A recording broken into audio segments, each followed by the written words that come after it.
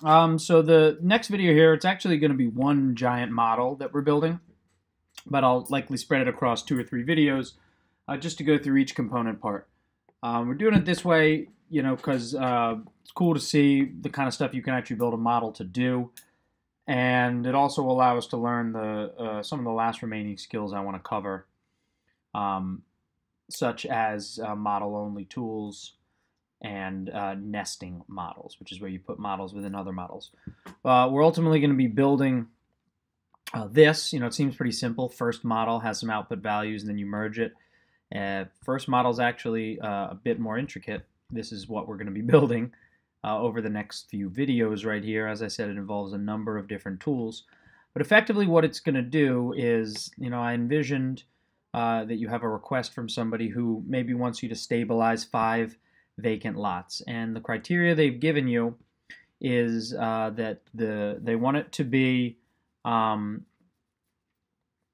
this is a new building that they've just built right here. So they want the first one to be the closest possible lot to this that is at least 100 feet away from that, and then proceed successively in that fashion, that each successive lot needs to be the closest possible it can be to the school, while also still being 1,000 feet away from anything that was previously stabilized, right? So it's an idea that, like, get as close as you can, but then nothing else within 100 feet. Get as close as you can, but then nothing else within 100 feet.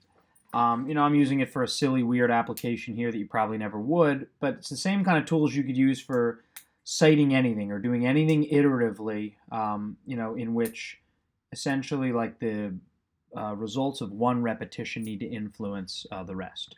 So I come up here and I would run the model, and it's not going to look like much is happening, but really, like, a lot is being run through. Run through the original model again and again and again and again.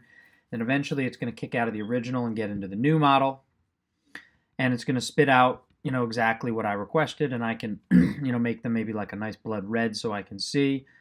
And there they are, right? Each of the 5 chosen following my model, with a rule being that they have to be as close as they can possibly be to this, the closest of their iteration, but still retain a distance of about 1,000 feet, 100 feet from each other.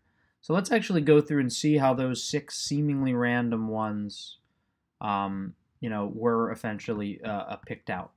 And get started, like with any model, of course, by coming into your wherever you're making your models for today. And again, you only need vacant parcels, new parcel, and schools, or my school today. I just had kind of some other data that was laying around, but those are the only 3 you need. So let's do a new model, and we're going to call it our sub model. And interestingly enough, this is going to be the biggest model, right? This is the kind of large one I showed you in the beginning, but I'm calling it my sub model because it's going to be eventually nested within that last one that you just saw me run, which is more like a merge to bring the final product to you. So really, what this model here we're going to build, the one I'm calling sub, but again is going to be much bigger. This is where all that behind the scenes work went each time, with distances being measured, right, to ensure you're not 1,000 feet away. Then measuring everybody who remains distance to this point. Sorting all of them to see who's the closest.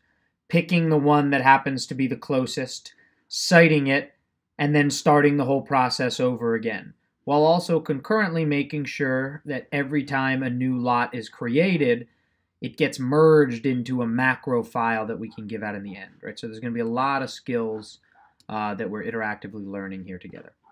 So first thing, though, we know there's going to be one of these iterators, right? This went through 5 times because I picked 5 lots. So we're going to want to do a similar thing. We're going to want to take values from 1 to 5, and we right-click and go to Iterator, iterate 4. I can kind of keep it up here, and eventually this is going to keep getting bigger and bigger, our model, as time goes on. And we'll zoom out as needed. But I can kind of nest it up here where I'm going to start And I want to go between 1 and 5 by iterations of 1. Recall from the last video and last week that what will be stored in value is the number of iteration sequence that we're on. And so we can use that ultimately to, kind of help us save things so that they don't overwrite each other. So I'm going to drag in vacant parcels and new parcel because that's essentially what I'm going to use, like the data as the starting point here.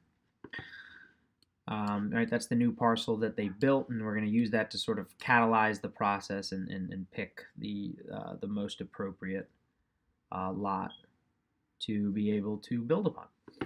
So first thing that we're going to want to do, right, is since they just built on this lot, right, they just stabilized it, we don't want it to be this lot, so we almost need to create like an initial selection so that we can't be anything more than 1,000 feet from this lot. Right, that's kind of the primary first step is, or sorry, not 1,000. I keep confusing the old one. We want to be 200 feet, right? So we need to find out a way to say that, like, look, any of these parcels are eligible. They just can't be 200 feet from the new parcel. And we would do that like we kind of introduced last week. If you go into data management, every tool that we have learned this semester through right clicks or through other desktop shortcuts, right? Selection, select by location, select by attribute. It's here. You just kind of have to know where to find it in the management tool. And this one in particular is down here where it says layers and table views. And you can see it all the way at the bottom, select layer by attribute, select layer by location. So we go through this, you will maybe try to use this on your own once or twice and see that it won't connect. And sometimes it won't connect to something if there's no layer of it. And so that's one of kind of the techniques we're going to mess with on this model too, is what that means to create a layer in Model Builder. But don't want to get too far ahead of myself just yet. Okay, so drag in, select layer by location. And, we can say, hey, I want to select from the parcel. So that's what I'm going to be selecting from. And, new parcel is going to be that feature that gives me some kind of relationship. A selecting feature. All right, so I'm selecting from vacant parcels, and I say are within a distance of 200 feet.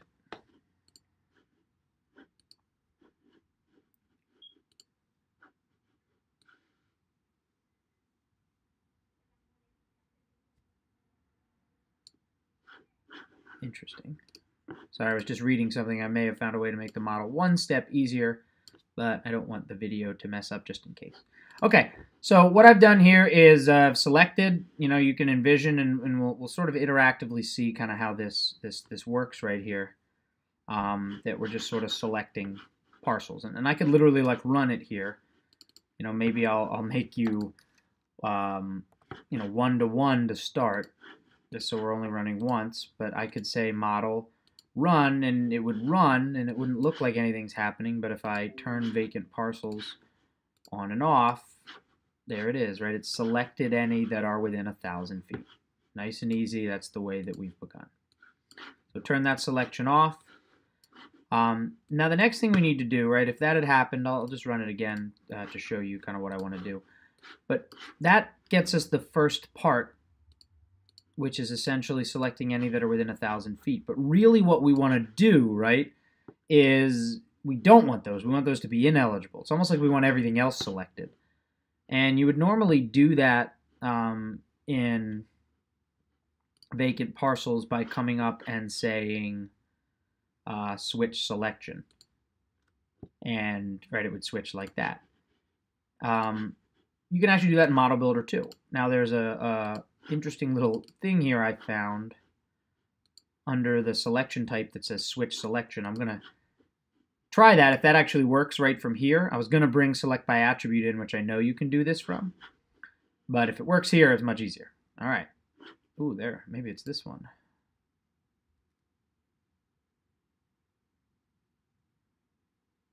There it is. That's the one I wanted. Perfect. So that's lovely. Okay, so it's hiding right here where it says invert spatial relationship. Essentially that means, right, if I said select any that are within 200 feet, it'll automatically, hopefully, theoretically do a subset selection. So it'll select those that are outside. And so that way I can say, save, model, run, do its thing. And theoretically, if I did this properly, exactly right? It's inverted it. So it's only those that are outside of the area. And that's going to be my eligible parcels, right? That's essentially where I'm going to be looking for whichever one of these, because it's more than 200 feet from this, is closest to the school. So to remind myself from screwing up here, I'm going to right-click, go to Labels, Create Label. First label I'm going to create right here is going to say, Reminder, you only have one iteration, so that I fix it before the end. But I also like to use these sometimes because they're helpful in reminding you what different parts of the tool do, right? So I can come here and I can say, meant to select only parcels greater than 200 feet from existing lots. That's really the purpose of kind of what this is and why this thing is doing what it wants. Oh, ArcGIS, why can't you be better with how we format our paragraphs? All right, so essentially I've done that. I've made a selection here. And what I'm going to do, essentially for like future purposes, is I've created a selected layer here. And now what I want to do is I want to take this selected layer and I want to export it, right? I want to copy it in the same way you would like right-click and do an export. And you do that with copy features, right? So I would come in here and I would go to features and do copy features. And normally I would just save this in memory because I don't actually need this. But I'm going to keep it for this step just so that we can kind of show the results of what we've done. Sort of like how I kept the Swiss cheese last time. Copy features, again, it's literally an export. That's why I'm teaching it to you. Come in here, connect. That's my feature. And what I'm going to do is I know that I only have one iterator set up now, just to try to make this process a little bit easier. But I will save it in such a way. Let me find my outputs folder. I'll save it in such a way, call it available lots, and I'm going to use the %value %, right? This is going to make sense eventually, my inline variable substitution. Again, if you missed that, sorry gang, I found a place to save and I called it eligible or usable lots. Well, I think I typed eligible at first, so let's keep consistent. Eligible lots underscore %value %. Again, the purpose of this is I'm creating a copy that could live in memory. The only reason it's not living in memory right now is because I want to be able to show you the result of it. But I'm essentially creating a copy which is just like exporting the selection. And I'm saying take on value so that when I do this 5 times, I'll create a different one of these every single time. Is kind of the main reason that I am doing this. So let's run it, and I'll add this to the display just for the moment so that we can see it. Right, we only have one iterator, so it should only create one. And hit save, model, run it. It'll do its thing, it'll run, and you can see something called eligible lots came, and right, if I turn off the vacant parcels, there they are, right? Eligible lots in green, and you can see they kind of mimicked the selection. So really, there I did. I just selected something, and then I added and exported it and gave it the name eligible lots and said take on what was under value.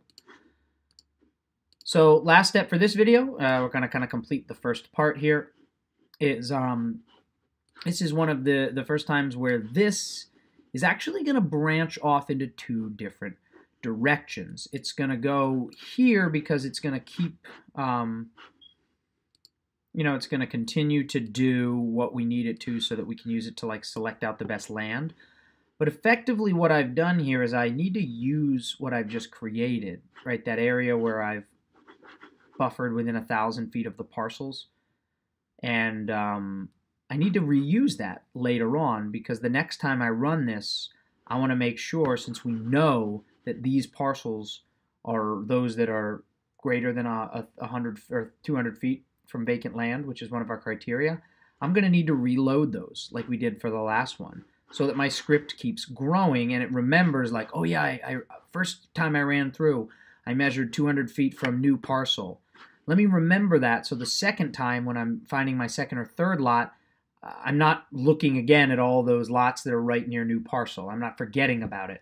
I'm realizing that, like, yeah, okay, we did try to do a select by location so that we would only be looking at those parcels that are greater than 200 feet. And by doing that, I'm gonna essentially make a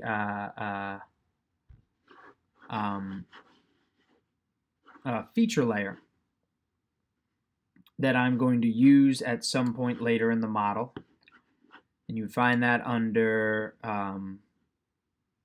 layers and table views, make feature layer. And I'm going to grab it, bring it here just so I can use it as needed. You're going to be my feature layer. And I'm going to give you a rename. I'm going to right click you and call you new all, or rather new vacant land. And you literally just sit here, right? This thing will just sit right here until I am ready to use it later on. We're just sort of kind of doing something because we know that we essentially need to. But later on, it'll become clearer why we did that. So I'm going to end this video right here. We're not iterating yet. We just had one iteration so we can show some stuff. But we took new parcel and vacant parcels. We selected those parcels that were within 1,000 feet.